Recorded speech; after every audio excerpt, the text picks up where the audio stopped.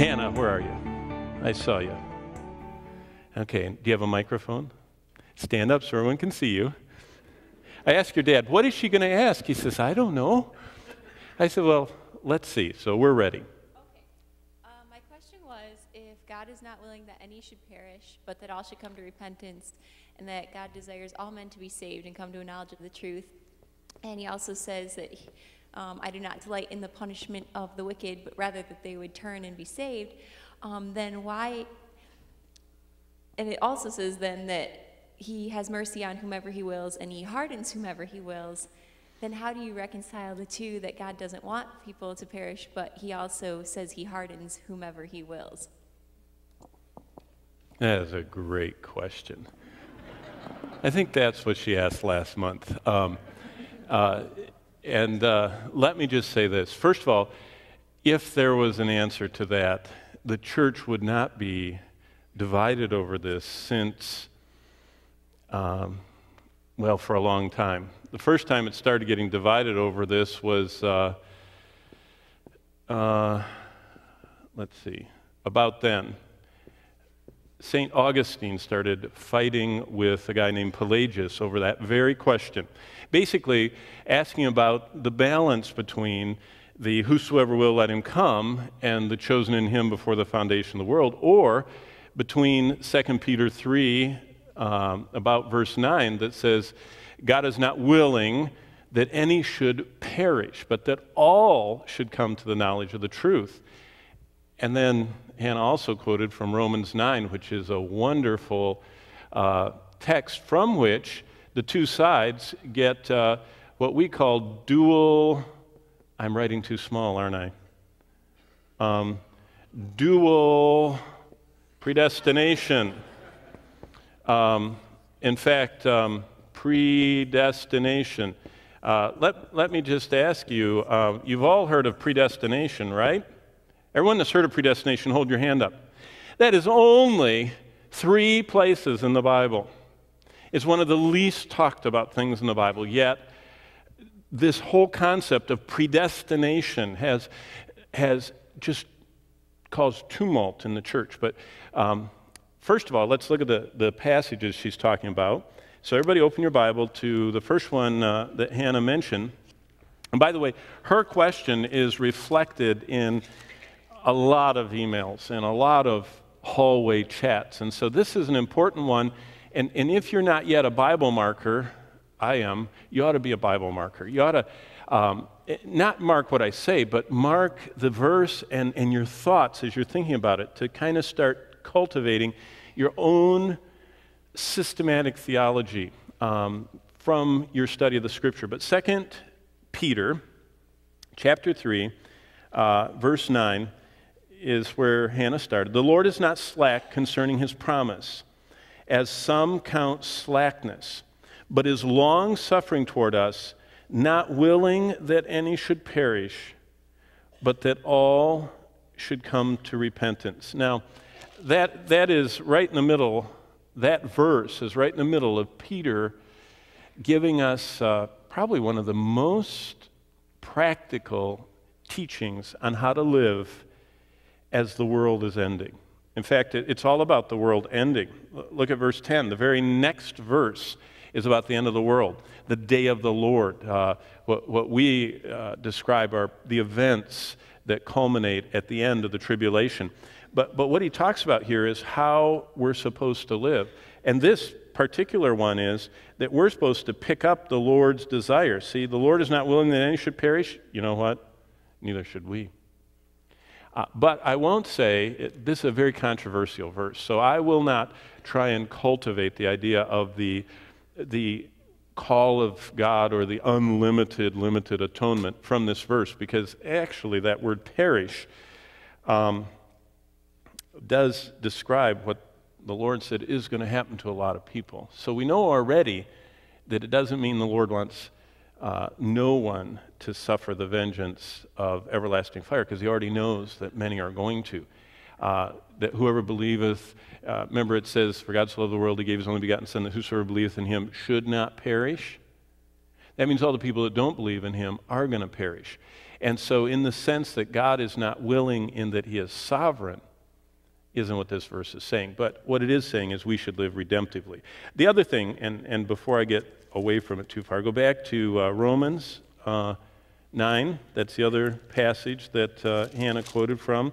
She's talking about what we get this dual predestination concept from, that some people are predestined, or it's called reprobation. You've heard of reprobates. Well, there are some that are under reprobation. They're elected to reprobation. They're predestined to destruction. And that comes from chapter 9 of Romans. Look at verse 22. Now remember, Romans, everything has a context. Always remember that. You know, we always have to look at where we are. Remember, Romans 9, 10, and 11 is a very important passage. It's talking about God's sovereign election of Israel and their rejection of him, so his temporarily setting him aside. Temporarily, because he says God is going to again deal with him. But right in the middle of that discussion in verse 22, look what it says. What if God, wanting to show his wrath and to make his power known, endured with much long suffering the vessels of wrath prepared for destruction? So here are the ones that are prepared for this destruction, this reprobation. And look at verse 23. So verse 22 is talking about a group of people that are prepared for this destruction. Prepared. So that's verse 22. Now look at verse 23. That he might make known the riches of his glory on the vessels of mercy. See the parallelism? The vessels of wrath in verse 22, the vessels of mercy in verse 23, which he had prepared beforehand for glory. Oh, now we've got, in verse 23, we've got prepared for glory. Now, I'll tie this together in just a minute, but from this, we get the concept that you've heard about in theology of dual predestination, that some people are predestined for heaven, some people are predestined for hell. Now, predestination is a very specific word. It's only used 6 times in the Bible. Twice, Christ's crucifixion was predestined. So we know predestination is very big in the Bible. It's huge. It's something God determines that will happen. But the other 4 times it's used, predestination, it's never for individuals. It's only for groups. So I'm going to be talking a lot tonight about logic and the Bible. It's logical to come to a dual predestination idea that would make you wonder, how can God not be willing that any should perish? And we're going to talk about that, about the universal offer of the gospel, if it's real. It is. Whether the atonement is limited or unlimited, okay? Not whether it's logical.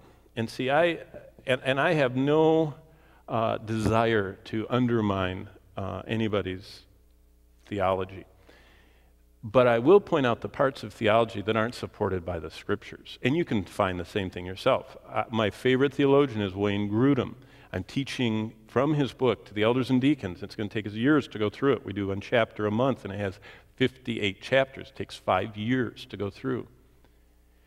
But Wayne Grudem can go for 3 pages without citing a single verse, because there isn't a single verse in the Bible that says that doctrine. It's only logically deduced. It's not biblical, it's logical. Doesn't mean it's wrong, but it does mean it's not biblical. Dual predestination is never presented in the Bible, ever, not even here. And so it's logical to come to that conclusion, but it's not biblical. So look what is presented here. Look at verse 22. God, willing to show his wrath and to make his power known, Romans 9:22, endured with much long suffering. That means that sin offends God, and he holds back his wrath. Reminds me of something that happened at O'Hare Field a while back. You know, the big airport in Chicago? There was a rabbit that did not believe in airplanes. And that rabbit went out on the runway and lifted up its little rabbit foot at the control tower and said, "If there is an airplane, let it come and strike me down." And it stood in the middle of the runway, and nothing happened. And it said, there are no airplanes, and it scampered off. God is like a control tower person that would not call a 747 to go mow down one rabbit that was shaking its fist. When humanity shakes its fist at God and says there's no God and persists in sin, look what God does, verse 22. With much long suffering he endures that. But here's something important. The vessels of wrath prepared. Now, this is the key to understanding. God explains these vessels of wrath. These we could call the ones that are reprobate. These are the ones that are going to hell. How did they get to hell? It says they're prepared. People prepare themselves. In the Greek language, there's two tenses, or voices. The active is what it means, active. The other is passive. You've met active and passive people. The passive voice is here. This is passive. God is not actively, grammatically, this is indisputable.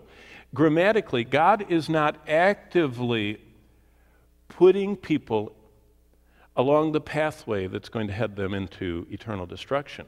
You know what? This is actually a middle passive voice. It's called middle passive, and it means they're preparing themselves. They are preparing themselves. That's what it means, prepared. The middle passive voices, they are preparing themselves for hell. Remember I said the last month that nobody goes to hell because they didn't hear about Jesus. They all go to hell because they're what? Sinners. And sinners are preparing themselves for eternal destruction because they're piling up sin. And as Ezekiel says, our sins cover us like an avalanche. And when we come before God, we are avalanched in sin. You ever seen an avalanche? It just comes down the mountain. It just buries everything. All of us are buried in our sins apart from one who bore away our sins and bore away the sin of all who call upon the name of the Lord because they are saved. And so these people never call on the name of the Lord. They are in the middle passive voice preparing themselves for destruction. But look at the other group. And that he might, verse 23, make known the riches of his glory on the vessels of mercy, which he had prepared beforehand for glory. Now we have an active voice there. This one is active, this active, prepared. God is the one that anybody that goes to heaven doesn't get there on their own. They don't think of it. They don't initiate it. They don't purchase part of it. That's what religion says. God's involved, but you're involved. And you hope that you can pile up enough, to balance out. And you're going to try your hardest. And if you don't make it, the biggest religion in the world says, then your relatives can burn candles for you and do a few masses for you, and you'll make it. That's religion. That's human achievement. Salvation is divine accomplishment. God, by one sacrifice forever, paid the price of sin. So, first of all, with Romans 9, God is not actively electing people to hell. Never says that in the Bible. Now, that was the first controversy. And I want to show you, I don't know which side of this thing I use, so I'll just use this side. I want to show you how long the church has been dealing with this, because this is not new. And that's why I was talking with one of the staff members, and he was chuckling. He chuckles a lot. And he said, I don't know why you're having the Q&A on that subject, because he said it can't be answered. And I said, yeah, that's true. That's true. But we do need to help people to understand how to fit things together. So back here with St. Augustine. You've heard of St. Augustine. By the way, Calvin did not think of Calvinism. St. Augustine thought of it. It was a response he lived from 346 to, about, to 430 AD. So 30, what is that? 54. He lived about 84 years. Wow, Augustine was an old timer. But there was a monk from Britain. Now we're in the Roman Empire that surrounded the Mediterranean. And Augustine was living in what we would call Algeria today. That was a huge part of the Roman Empire, northern Africa. It went from Morocco all the way across to Egypt and up into Israel and around Turkey and all the way around, all the way up to Britain. And there was a monk during this time period in about the year 400 AD whose name was Pelagius. And Pelagius made a trip to Rome. Augustine was in Algeria, across the Mediterranean from Rome, a short boat ride. Pelagius came all the way across and started preaching that no one absolutely fell into sin, and that all of us basically are a little bit good. And if you can just stir up the good within yourself, and if you can surround yourself with good, you will get better and better and better until you are sinless. That's called today, Pelagianism. In fact, there's a Mormon scholar, not a Christian scholar, a Mormon scholar that said Mormonism is Pelagian to the core. Isn't that interesting? It's this perfectibility of man. Pelagianism is at the heart of what we would call liberal churches. Churches that don't preach the substitutionary sacrifice of Christ. They just say, try your hardest, be good, kind of Norman Vincent Peale stuff, just be positive, that kind of stuff. Pelagianism is the idea that we can save ourselves and we kind of get it started and God finishes it or helps us or something like that. And so Augustine was opposing Pelagius. And Augustine set out the idea of the sovereign election of God. In fact, what we would call the TULIP acronym. Basically, Augustine presented that concept. It's called Augustinian theology. So that's where it went. Well, after Pelagius was knocked out, then things went to what's called semi-Pelagianism. And what it was they wanted to preserve man's free will. And so, for the dignity of man, that it was against what's called determinism, that no one, and the idea that you don't have any choice. Like, why even live? God's already picked who's going to heaven, who's going to hell. I have no choice in the matter. Everything's determined, and it's nothing. And that has troubled people from the very beginning. We're all reading the same 31,000 verses. And theologians from Britain, Pelagius, theologians from Algeria, Augustine, have disagreed over this. So the controversy went on and on for a long time. And what's interesting is, and I want to show you the verses that they're working with. I want to show you why it's such a struggle. So let's just do a little Bible study on whether or not, because the whole thing hinges on the middle piece of the acronym. By the way, if you've ever heard of this TULIP, you've heard of that, right? Yeah, that's the acronym for Calvinism. It's the flower of the Calvinists. Remember the Calvinists, and this whole thing started in Netherlands, and that's where this was the council or the Synod of Dort in 1618 came up with this. So this is the flower of Calvinism. What flower is it? Tulip. Do you know what the flower of Arminianism is? The daisy. He loves me not. That's an old joke. But the total depravity. Now, let me show you why this is, that's easy to find. You just go from Romans 3:10 onward. In fact, all of Romans 3, you've got it, and many other places, Romans 1 and everywhere else. The unconditional election, what does that mean? Well, election means to pick. It means God picked us not on the basis of us doing something that merited his favor. In other words, that it's not on the basis of us believing. He didn't pick us because we believed because he picked us. And so it's the idea of Well, how about what it says in 1 Peter 1, verse 2, that we're chosen. I mean, it's as clear as day, and it's not just in 1 Peter 1, 2, it's all the way through. Elect according to the foreknowledge of God. Then we get down to this irresistible grace, and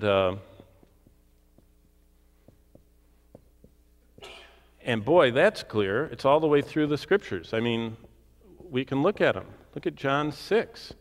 In fact, we should look at these, because you probably, need to see if you believe this. Look at John 6 with me, and we'll look at all the rest of them. But I want to show you something, because you notice that I'm going to leave one out, because it's the one that's not in the Bible, and it's the middle one. It's the one I'm going to leave out. But the perseverance of the saints is the last one. And we could go for that to John 10 and Jude 24 and many, many other places. But look at John 6 with me, because I want to show you something. I want to show you each of these that they are easily definable in the Bible, the general concept. Now, I mean, some of these things have been discussed to such lengths that they go off the chart. They're not in the Bible. But the concept of this TULIP, let's see what it is in the Bible. Starting with verse 37. Look at John 6:37. All that the Father gives me will come to me. Do you know what that is? That's election. You want to see election in the Bible? There it is. The Father gave the Son. He gave him the gift of those who would come in faith to Christ. All that the Father gives to me will come to me. Now look at this. Why did he add this? This makes it very enchanting to think about. And the one who comes to me, I will by no means cast out. You know what that says? That salvation has two parts. We have the election, the Father giving, and that all that the Father gives will come to me. It's an irresistible work of God. John 6:37. But then he adds the same thing Paul adds. Remember how Paul got saved? Was Paul wanting to get saved? Was he out looking for the Lord? No, he was trying to destroy every representation of Christ. And Jesus knocked him off his donkey or horse or whatever he was on the way to Damascus, threw him into the dust, blinded him with his glory, and made him be day after day in darkness. And in that time, Saul of Tarsus, who became Paul the Apostle, had a work of grace in his heart. You know what he says about it? He didn't say, I was forced to become a Christian. He said, I was not disobedient. I responded. So here's the response. Here's the free will, if you want to call it that. The one who comes to me, I will by no means cast out. I'm going to show you in just a minute how you reconcile those, because actually what we always have in Scripture is seeing it from God's perspective and seeing it from our perspective. And you know what the problem is? People are trying to force God's perspective down here where it doesn't make sense, and trying to impose our perspective on God. See, there's a divine view of salvation, and there's a kind of street view, how we see it. And you know which one? We're supposed to have the divine view in the back of our mind saying, hey, God's got it all under control. But we're supposed to minister like Paul did. You know how Paul ministered?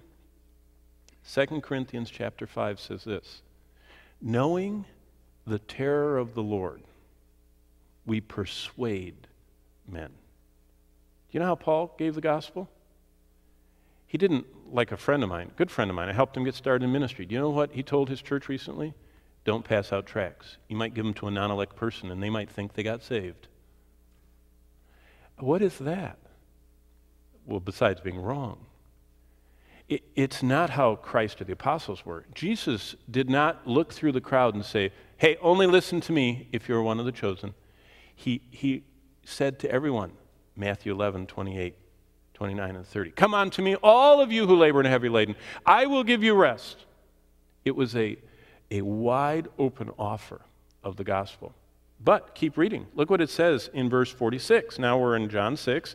We've looked at 37 and seen this concept of this, all the Father gives will come to me. They cannot resist it. Everybody that the Father gave me will come to me, 6:37 says. But look at verse 46.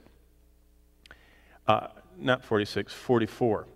No one can come to me unless the Father who sent me draws him, and I will raise him up at the last day. Look at this. No one can come. We're all totally not God seekers. Now, there are nice people in the world. There are more nice and less nice people. There are more bad and less bad people. But we're all totally unable to make it to God. The gulf is too big. Our inability is too great. And so Jesus said, no one can come to me. We're all dead in our trespasses and sin, Ephesians 2. Unless the Father who sent me draws him, and I'll raise him up the last day. Wow. This is the idea that we're unable to come on our own, that only the ones that the Father gave the Son will be saved, but all the ones that the Father gave will come. Isn't that neat? And the Father will draw them. Now, look across the column. It's in verse 65. Jesus said this, same chapter.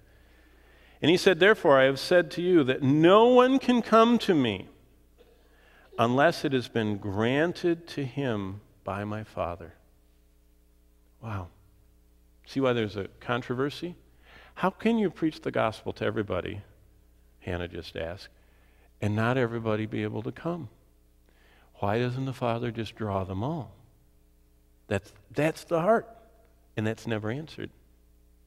I mean, it's answered in his justice, it's answered in his sovereignty, it's answered in his decrees, but it's not answered in plain English in the Bible. That's why there's a controversy. So, also, if you want this idea of the perseverance of the saints, just turn over a couple pages, chapter 10, more than a couple. Jesus said, look at verse 27. My sheep hear my voice, John 10:27. I know them, they follow me. I give them eternal life, and they shall never perish. So that means they don't lose it. And then look at the rest of the verse. Neither shall anyone snatch them out of my hand. It means that no one is going to be able to pull out that engrafted word. No Jehovah's Witness at the door, no slick, cult is going to be able to, there's people all the time that talk about their children that lost their faith in college.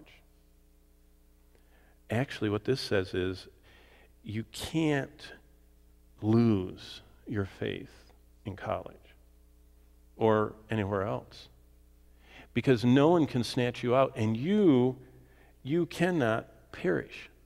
Now, what you can do is you can really get mixed up and confused, and you can start believing things that aren't true, but the Lord is at work in your heart and convicting you, and someone comes along and points out the truth. But you aren't saved, and all of a sudden you go to college and get unsaved. That's not biblical. So this idea of the perseverance of the saints, in fact, here's another one. Jude 24. Jude only has one chapter. Just go to Revelation, and it's the book right before Revelation. So go to the end of the Bible. This is a tremendous verse. Because what it says is that the perseverance of the saints is not based on how hard we hold on. Remember I told you last time about my kids, part of my hair loss was they used to hold my hair like reins riding a horse. And we had a lot of kids, so I had a lot of, pressure up there. And they would be rocking back and forth, riding on my shoulders, holding on for dear life, clutching fistfuls of my hair. What they didn't realize till they got a little older was that their staying on my shoulders safe and sound was not dependent on how hard they held on. I had them in a lock grip. I had their little legs here. I mean, they could have tried to do a somersault, and they couldn't have gotten off because they were locked in. And look what it says in the last two verses of Jude.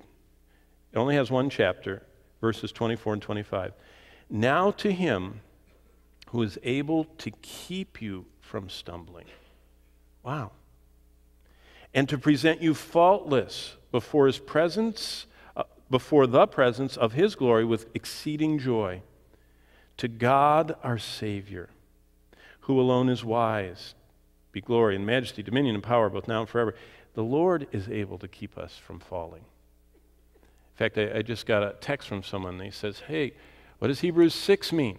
I said, well, I can tell you what it doesn't mean. Because no hard-to-understand verse in the Bible overturns a page full of clear ones. And so you don't make doctrines on obscurity, you make it on clarity. And it very clearly says in the Bible that this concept that we cannot lose our salvation, we persevere, that all that the Father gives will come, that He chose us, we didn't choose Him. John 15, you did not choose me, I have chosen you and ordained you that you should go and bring forth fruit and that your fruit should remain. And that we're totally unable on ourselves to do it. But what is this that I left out? This is called limited atonement. That's the middle piece. Now, R.C. Sproul, who is a beloved, dear, wonderful man of God, who every time I've ever heard him speak moved my heart almost to tears. He's one of the most wonderful, profound Bible teachers, doctrinal teachers, and everything. But R.C. Sproul says if you don't believe in the limited atonement, you're one of those Pelagians. You're a semi-Pelagian. You're an Arminian. But the problem is limited atonement is not in the Bible.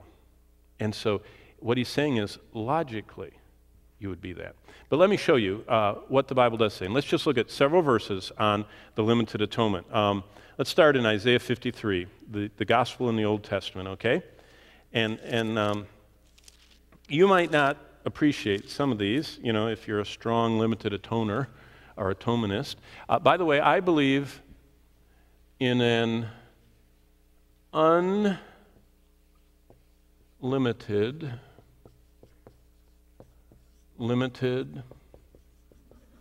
atonement.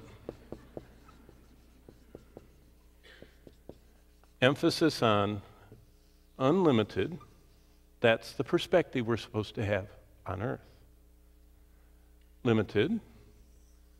That's God's perspective. And since I'm not omniscient, and since I'm not eternal, and I don't have foreknowledge, I don't see this limited thing. It's logical, but it's not presented in the Bible. But God does know who's going to be in heaven already. If He's preparing a place for us, He seems to know who's coming, right? And so He already has seen the end. And I'm not saying that He picked him by what He saw, you know, foreseen faith. God already knows for whom Christ died. But when He presents it to us, look how He presents it. Here's Isaiah 53. Now don't decide on one verse. What I'm going to show is there are so many verses you can't deny. Plain English. Okay? Isaiah 53. I'll start in verse 5. But He was wounded for our transgressions. He was bruised for our iniquities. The chastisement for our peace was upon Him. And by His stripes we are healed. All we like sheep have gone astray. We have turned everyone to his own way. And the Lord has laid on Him the iniquity of us all. Okay, you'd say, maybe that's only talking about the saved people in Israel and us. Okay, so there's one. And, of course, that's not what it says. But you could get that. So let's go to the Gospel of John. Let's just fast forward. The Gospel of John, chapter 1.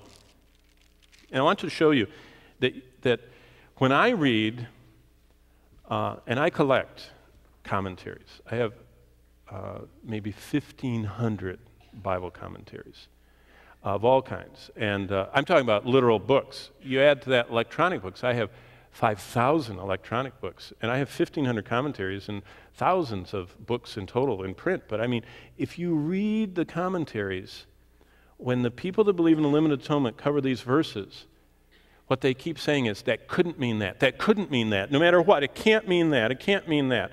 And when they keep doing that, you wonder, why can't it? First of all, there is no explicit statement. It does say Christ died for His bride. What it doesn't say is it doesn't say he didn't die for everybody else. And so you can't make an argument by saying, well, it says he died for his bride. He did. It never says that he didn't die for the others. In fact, look what it does say, John 1:29. This is the introduction of Christ by John the Baptist, the last Old Testament prophet.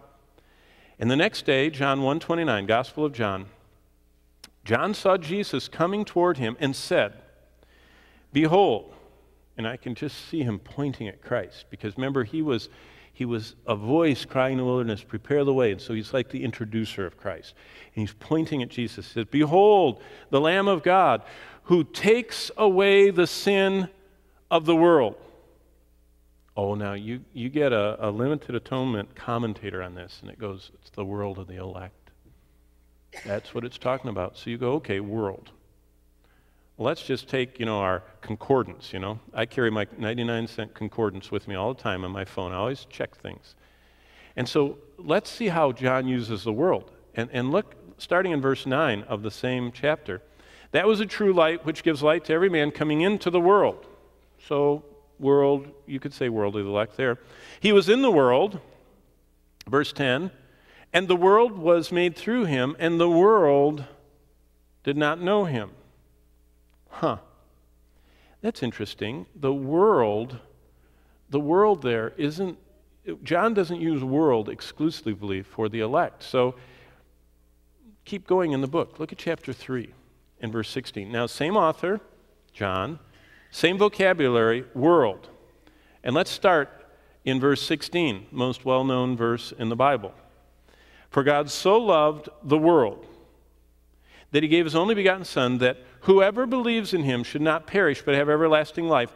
For God did not send his Son into the world to condemn the world, but that the world through him might be saved. And this is the condemnation, that light has come into the world, verse 19, and men love darkness rather than light. And I could go through the 80 times John uses the word world, and you know what?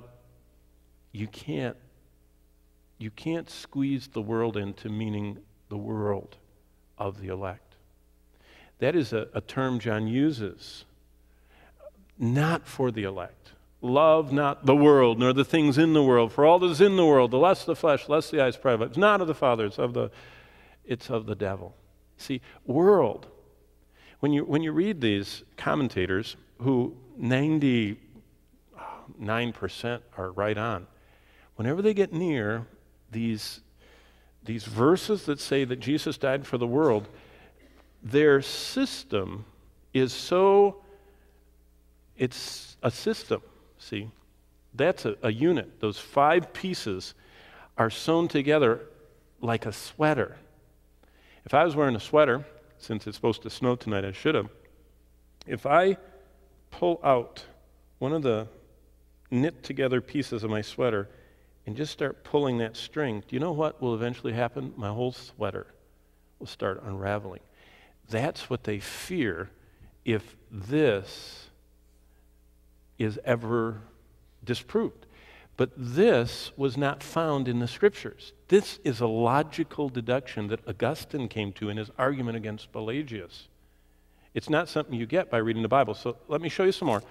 Let's get out of John. Let's go to Paul. First, how about 1 Timothy? And I'm just going through the classic verses that have always been used by Bible teachers throughout the centuries to say it's not biblical, it's only logical, that middle point. Look at 1 Timothy chapter 2. This is Paul. Therefore I exhort, first of all, what we're studying here is, what does all mean? Okay? Do you remember Bill Clinton had the big discussion on it? And what he was saying, was he was trying to confuse everybody and deny. When something makes plain sense in the Scripture, there should not be an overturning of something that makes plain sense, like all. Look at all. I exhort, verse 1, first of all, that means out of everything, that supplications, prayers, and intercessions, and giving of thanks be made for all men. I mean, we don't have much disagreement here. Isn't that kind of a call to universal prayer? Just pray. Pray. Pray for people. Pray for the people when you hear about the tsunami. Pray for them when you hear about the cyclone. Pray for them when you hear about for me, the news, I don't hear it very often because I don't watch television, but when I see it online, causes me to pray. Whenever I see that, I pray. And then for kings, verse 2, for all who are in authority, not just the good ones, that we may lead a quiet and peaceable life in all godliness and reverence. For this is good and acceptable in the sight of God our Savior. God is by nature a Savior. Never forget that. Titus repeatedly is told that by Paul. God is a Savior. Timothy is told right here. Now, here's back to Hannah's question. This God, who is a Savior, desires all men to be saved and to come to the knowledge of the truth. For there's one God and one mediator between God and men, the man Christ Jesus, who gave himself a ransom for all to be testified in due time. There is no way, without doing mental gymnastics, hermeneutical gymnastics, and forcing that verse into this. See, what happens is, if you start with a system, you got to fit every verse into the system. And any that don't, you've got to force them in. Or you've got to talk them till people are blue in the face and just don't say what it means, because there's hardly any way to understand this unless you have a complete system that is bearing its weight down on you, saying it couldn't possibly mean that. Now see, Hebrews 6 says that they will fall away. But it doesn't say fall away from what? It doesn't say if they're even saved. It says they've tasted and they've been enlightened. But there are tons of verses that say clearly that you can never lose your salvation. There are pages of verses. There's one Hebrews 6 verse that seems to imply something different. So the preponderance of weight goes against Hebrews 6. So we know it doesn't mean that. There are no verses that explicitly say that salvation is limited and the atonement was only paid for those going to heaven. It's interesting. The preponderance of verses is the opposite. Okay, keep going from there. Let's go to Hebrews chapter 2, okay? Let's see so John thinks it's unlimited. Paul thinks it's unlimited. Let's go to Hebrews, the writer of Hebrews. Look what he says. He's describing Jesus, who is the greatest. And it says in Hebrews chapter 2 and verse 9, but we see Jesus, who was made a little lower than the angels for the suffering of death, crowned with glory and honor, that he by the grace of God might taste death for everyone. Now, what do you think that means? Well, if you're trying to make that verse fit in here, you say, well, he only tasted it. He didn't drink it. You know, like I didn't inhale. Who was that? Clinton that said that, you know? I smoked the marijuana, I just didn't inhale it, you know? I mean, what? Taste death. How much of death do you have to taste? Do you have to swallow it all? You know, I mean, it just gets to be gymnastics. This verse and 1 Timothy 2, 4 and 6, to 99% of all people who are not forced to fit it into a grid says that Jesus died for whom? Everyone. It's amazing. Okay, now keep going. Go to 2 Peter. Let's go to 2 Peter 2. This gets really interesting. 2 Peter 2. Now here's Peter that started. Peter is as into election as possible to be. I mean, he starts his epistle in 1 Peter 1 and verse 2 saying that we're elect according to God's wonderful, marvelous sovereignty. But look at 2 Peter 2. Well, let's go to verse 1. 2 Peter 2:1. But there were also false prophets among the people, even as there will be false teachers among you, who will secretly bring in destructive heresies, even denying the Lord who bought them. Denying the saving work of Christ. That's who bought. Jesus is the Redeemer. Why didn't he stop there? Why didn't he say denying the redemption? What does he say about this verse? 2 Peter 2:1 is a classic verse of people the Bible calls apostates. Apostates. The whole book of Jude and this chapter are about these apostates. Apostates are not going to heaven. Apostates are lost. Apostates are going to suffer the blackness of darkness forever, suffering the vengeance of eternal fire. That's as clear as possible to say that they are lost and hellbound. Okay? I mean, that is replete in the Scriptures. Apostates are, you don't want to be near one.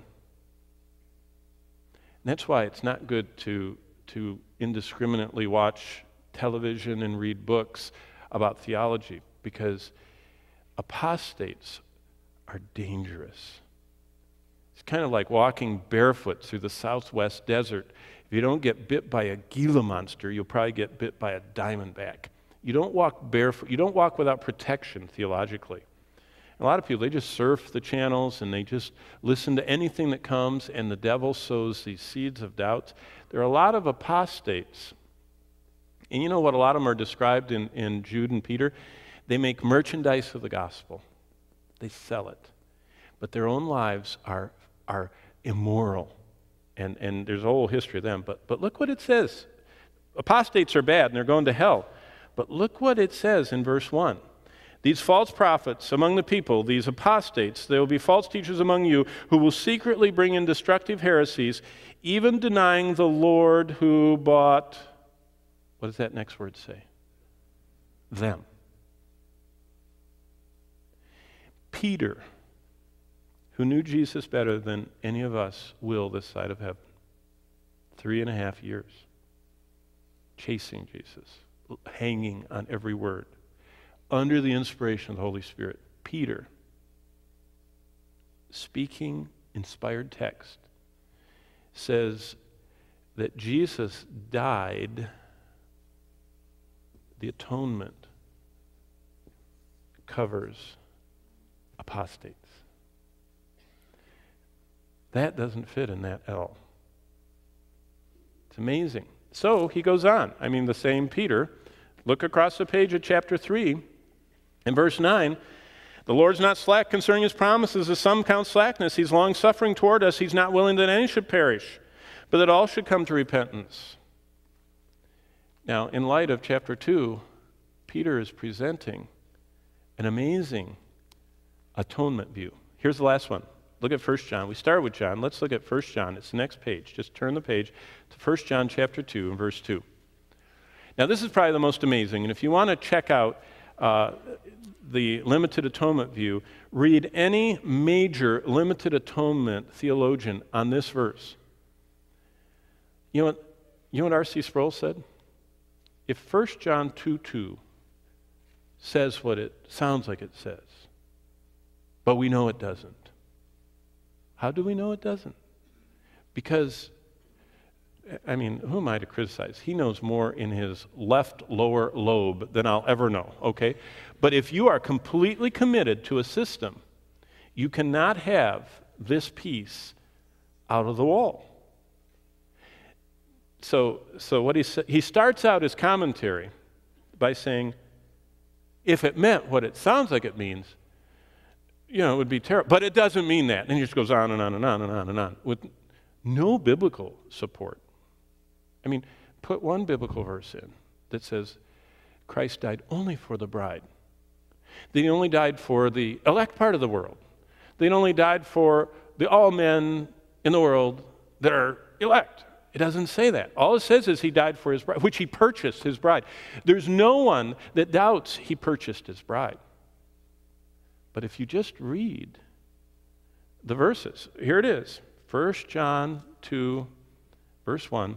My little children, these things I write unto you, that you may not sin. But if anyone sins, we have an advocate with the Father, Jesus Christ the righteous. And he himself is the propitiation. hilasmos. Did you know in Hebrew that's the mercy seat? Jesus is the mercy seat. He's the propitiation. He is the covering for our sins. Now, who do you think our is? Believers, right? John is talking to Christians, and he says, my sins, your sins, our sins. Not only for our sins, not for ours only, but also, what does the rest of the verse say? Now, what do you think world means? See?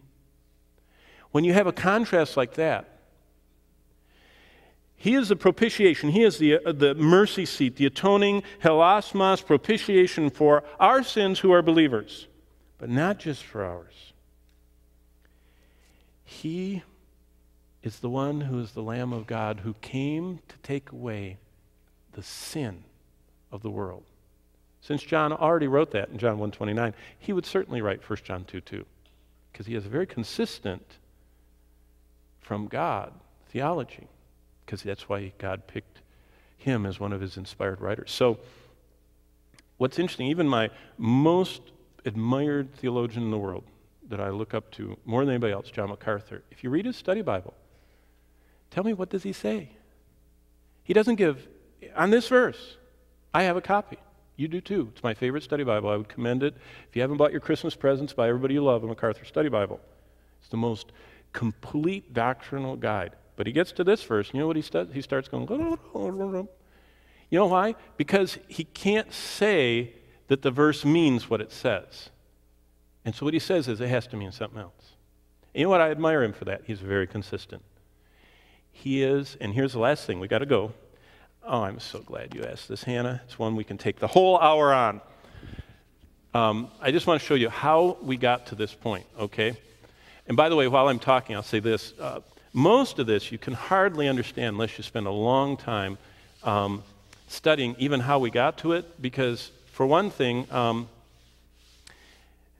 Calvin never heard of that TULIP acronym. They didn't invent that until after Calvin died.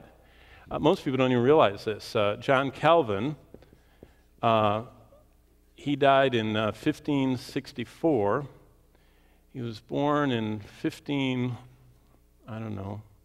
or something like that. In fact, when Martin Luther posted his theses, Calvin was 8 years old. So Martin Luther certainly wasn't a Calvinist, because Calvin was only 8 and wasn't even converted at that time. But you've heard of Arminius, Jacob Arminius, you know, Arminianism? Arminius wasn't born, I think, till 1560, and I think he lived till 1609. So Arminianism, there was no Arminianism when Calvin did this. Arminius didn't write his thing until 1609. And by the way, after he was dead is where we get the TULIP. That comes in 1618. So all this to say that it's not as simple as it sounds. You know, people swing around, you know, Calvinism and Arminianism, and they have no idea that Arminius did not write Arminianism, and Calvin didn't write Calvinism. Calvin wrote his Institutes, and by the way, you ought to read what he said on 1 John 2:2. He preached through that. Very interesting what he says. He says almost the same thing that Spurgeon says. Spurgeon's a Calvinist, and Spurgeon said on John 1:29 that Jesus paid the price for the totality of the sin of the world. How does he get the L out of that? But okay, how do we get to this? Well, this is what I call, and this is my last thing I'm going to show you, and this is something we all should work on. You take verses in the Bible, like John 6, the ones I showed you, and those say that only the Father can draw. And then, you know, you get the Ephesians 1:4 about elect, and you get a bunch of other verses. And you take these verses and you draw conclusions from them. Like this. You know, you take a verse and you get conclusions. Now, this is the Bible, and this is biblical truth or doctrine. or you could call it Orthodox doctrine, because it's straight with the Bible. Everything, you can find biblical support. So T-U-I-P. T-U-I-P. I left out a letter. How do you get the L? Like this. You say that we were chosen in him before the foundation of the world, and no one can come unless he be drawn, and the Lord is not willing that any should perish, and so therefore Christ died only for the elect. Now, this is not tied to any verse. There's no verse. This argument's been going on since 430 AD, and no one's answered it. Because when Augustine started this, it wasn't attached to any verses. It was attached to theology, to other doctrines, and it was logical. And you know what? It is logical. It's very illogical for me that Jesus died for anybody that's not in heaven. Why would he waste his precious, omniscient, sovereign, sacrificial blood? So it's not logical that Jesus died for the world, but it's biblical. Because I only gave you 7 verses. You go to the argument that's been going on, and you can get dozens of verses. But no one can give you a verse that says, many verses say the whole world, and they say, well, world means the elect. No verse says only the elect. So, to answer Hannah's question, from God's perspective, when we get to heaven, up there, we're going to look back, and on the doorway, it's going to say, chosen in him before the foundation of the world. But Revelation 22 closes with, whosoever will, let him come. The gospel, from a human perspective, is presented by God as available and open to everybody. That's how he presented it, including Jesus is the atoning sacrifice for the sin of the world, not just our sins. So you know what? You can look like I did today. You can look in the eye of 2 visitors that came through the line today. And I said, hey, I have a question for you. Do you know for sure that all of your sins are forgiven? And they took a step back and they thought, I came here to get a free gift bag. What are you doing asking me theological questions, tricking me? And I said, no trick, just asking you. And both of them were honest. I mean, they realized I wasn't trying to, hurt them or scare them or anything. And they both said, no, I am not. And I can look them in the eye and say, Jesus Christ offers to you today the absolute complete forgiveness of every sin, past, present, and future. And the only limit on his atonement is whether or not you will believe and embrace and receive him as the gift. Now, will they? I don't know. God knows. He only will draw them if he wants to. He'll only draw them if he chose them. But I can't understand that. And I have to tell you that no one has fully been able to get their head around this because it's never been solved. So all through life, we're supposed to share the gospel like whosoever will can come. And we have the confidence when they reject it or when we don't know what happened to them that God is doing his part. He chose, he'll draw, and he'll bring those he gave to the Son. Someone, in fact, his name was Anselm Abelard, I don't know which one, said this. You've probably heard it, that the atonement of Christ was sufficient for the world, but efficient for the elect. That's fine, as long as you keep the efficiency up here in heaven, in eternity, and the sufficiency down here. because that's the gospel that Jesus taught, and Peter and Paul and John, and that's the gospel we're supposed to share. And it's 7:15, and you're going to be glued to your chairs like that poor person in New York City. So let's all stand. And next question and answer. It's going to be very exciting because Hannah's question we won't bring up again unless someone else brings it up, okay? But obviously, you notice I didn't really answer that. I just told you how I think. And by the way, this is called theological drift. When the boat is not tied directly to the pier, when it's tied to something that's moving and being deduced, this is theological drift. Doesn't mean it's false, and it doesn't mean it's wrong. All it means is it's not connected to the Bible.